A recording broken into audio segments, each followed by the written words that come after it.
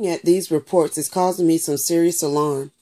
We can't seem to keep employees that would assist with the call waiting average and return to our turnover rate that was low when I first took over this department. I should talk to Jane. Jane, this is the second group of new hires that have come out of training without the necessary product knowledge that they should have.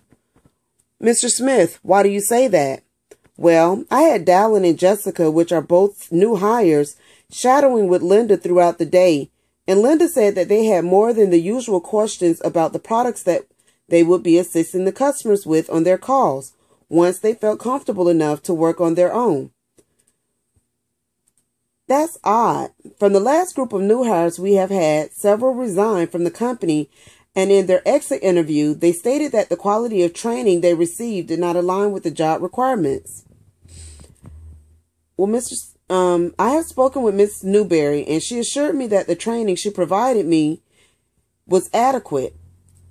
I believe that she did cover the technological aspects of the job, but not the product knowledge or the flow of the call. Mr. Smith, I am very sorry to hear that and concerned. Our recruitment team are getting qualified candidates that look good not only on paper, but come with high recommendations and the job skills required. I think maybe it's time for an evaluation of Ms. Newberry's training materials and her delivery method.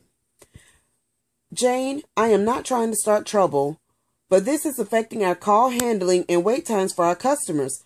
I would hate for us to lose customers over the quality of our customer care team, or to even reflect badly on my part as the manager for this department.